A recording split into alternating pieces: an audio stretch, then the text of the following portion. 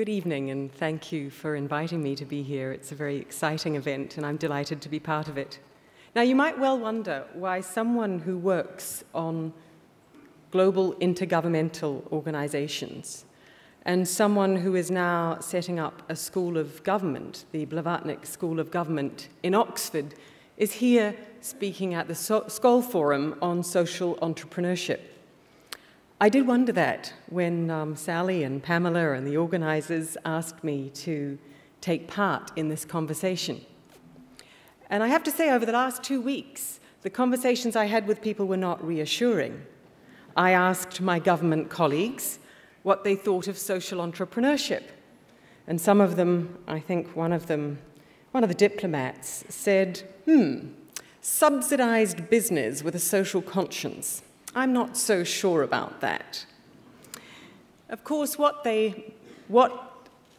lies underneath that view that social entrepreneurship is over there and government is over there is a recognition in most governments of the world that social entrepreneurs are bringing an energy, a client and community focus, innovation and information into areas which we used to think of as public policy, and we now think of as social policy and social entrepreneurship. And that's a really important addition to the way in which communities can serve themselves and serve others. But my conversations with people arriving to take part in the forum were equally disquieting. It seems to me that the admiration that government might not have for all of social entrepreneurship is shared by the admiration that social entrepreneurs do not have for government and for multilateral organizations. At first sight, I would confess most governments are not agile, competitive, and entrepreneurial.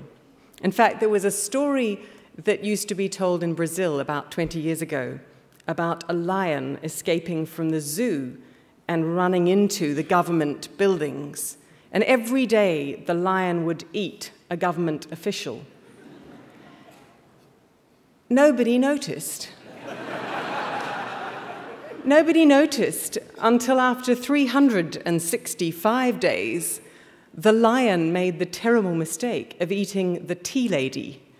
And then everybody noticed.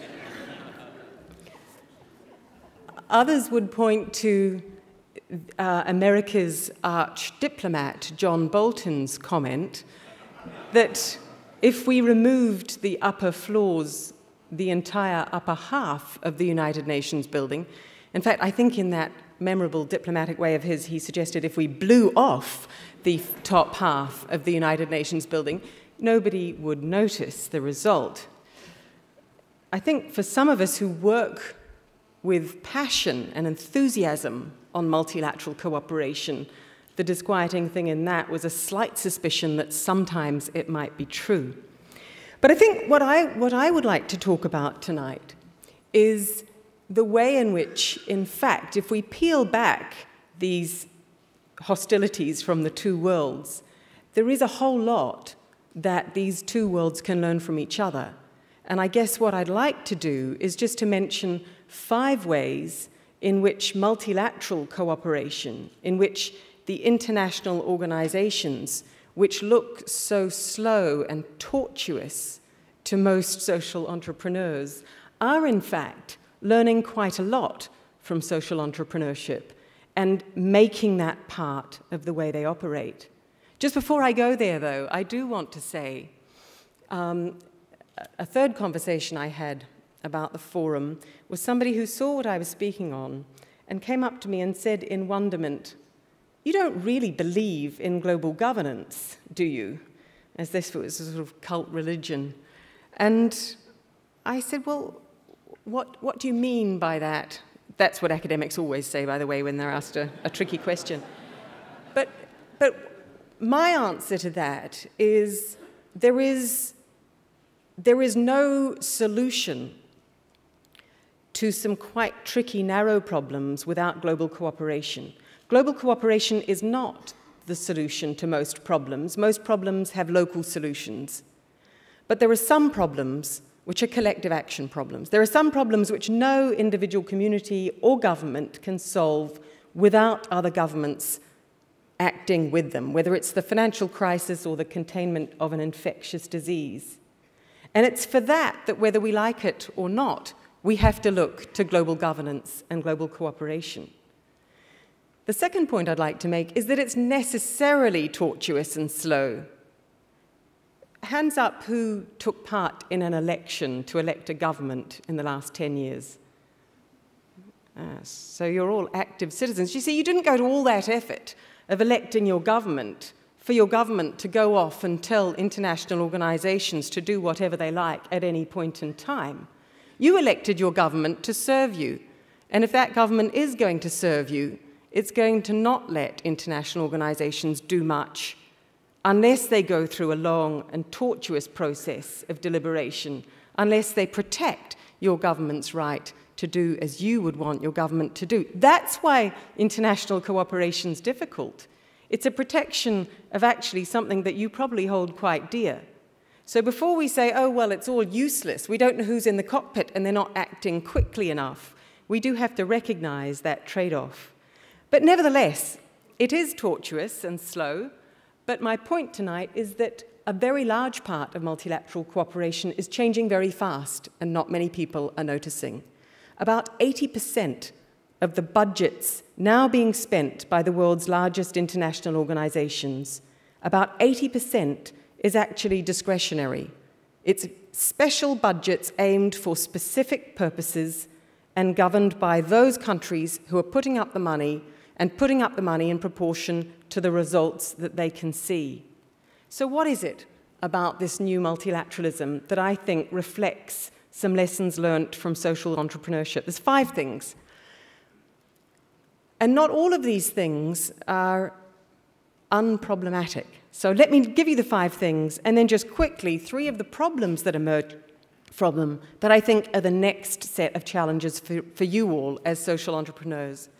So first, participation. We're seeing the old-fashioned every government gets a seat around the table crack open as these new initiatives are governed by boards which include civil society organizations, sufferers of diseases or people working on literacy, people from the communities that these initiatives serve. Think of Gavi, think of the Global Fund, think of the new vertical initiatives in global governance. Second, we're seeing a task focus, a focus not on trying to resolve all systems, but solving one problem and focusing an initiative to solve that one problem. We're seeing a very demand-driven approach. As I said, contributions aimed just at that one effort in multilateral cooperation. We're seeing a new way of working with the users, with a much greater user focus. So institutions working in country more directly with those who are actually delivering results in country. And finally, we're seeing a real shift to what I would call results-based legitimacy. Your legitimacy as an organization being measured against whether you are achieving the narrow goal that has been set for that activity. So these are 5 ways in which we're watching multilateral organizations create initiatives which are more agile, nimble, user-focused, which resemble a lot of the qualities that government officials secretly, without telling you all, were gazing at your social entrepreneurship activities, wishing that they could do. But they're not without some problems, and I'd just like to mention 3. When we talk about opening up participation, bringing civil society organizations in, bringing in the social entrepreneurs, bringing in affected community groups, bringing them to the table of governance, let's not forget that they very quickly become stakeholders in the status quo. In other words, the radical entrepreneur or civil society representative very quickly becomes the most ardent defender of the organization and the board on which they now have a seat. So beware, you might soon wish you had lions in your organization rather than the new sets of vested interests. The second concerns the task focus. And this, I think, is an issue for the scaling up discussion of the next 3 days. The vertical initiatives in global governance, the ones that say we are going to focus all our efforts on combating HIV/AIDS, for example, or in delivering treatment for HIV/AIDS to communities, do pose a question of who is accountable for those decisions, given that they always imply a trade-off. In any country of the world, including the wealthiest, health budgets involve trade-offs. Do you spend your money on maternal mortality? Do you spend it on ARVs? When you have a government making that decision, there is a very rudimentary and crude accountability where communities can elect or throw out their governments through elections. If it's the international community or external actors bringing those priorities in, then who is accountable? Is it just the fact that one campaign hires the best public relations firm in the world that leads that to be the legitimate priority for a community in Zambia? Or do we want to rethink that and think about the social part of social entrepreneurship and ask who is socially accountable for the priorities that we might be inadvertently setting inside communities? That's an issue for the new multilateral initiatives. I think it's an issue for scaled-up social entrepreneurship. And finally, the paying for what you get model. The idea, the great part of this is demand-driven. Stop forcing on people what you think you can deliver best and start asking what they really want and delivering it. That's been at the heart of social entrepreneurship, the idea that the market gives you a great indication of what people want, so work with it to deliver social services and other things. But the problem is that once you scale that up, what you're not paying for are some things that are nevertheless very important, which we tend to like to call public goods. So, for example, what you're not paying for is the aggregate knowledge and information that you might want to have in a public sector organization to hold the private sector to account. We've seen several examples of this: the financial sector, the nuclear industry, the food industry. Industries where there is a lot of knowledge and research in the industry, but there is a public interest in being able constantly to check that that information is correct, to triangulate it against public knowledge. That's just one of the many public goods that we fund through governments, that we fund through multilateral organizations, but that as social entrepreneurship scales up, you might want to consider in your own sector as to how it is that you will ensure that those public goods are actually being delivered. So in sum, I guess my message would be that as you scale up, you will need to collaborate, as Jeff Skoll said in his opening remarks.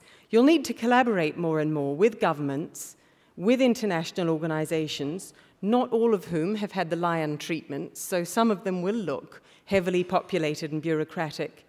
But I guess my message is that there are at least these 5 ways I've spoken to you this evening about, 5 ways in which those organizations are transforming, and that opens up new ways for you to work with them, and it also shows you the way that your work can affect them. Finally, of course, it shows you some of the challenges that you might find in your own organizations as you scale up. But with that, I'd like to stop and leave it to you to solve these problems over the next few days. Thank you very much.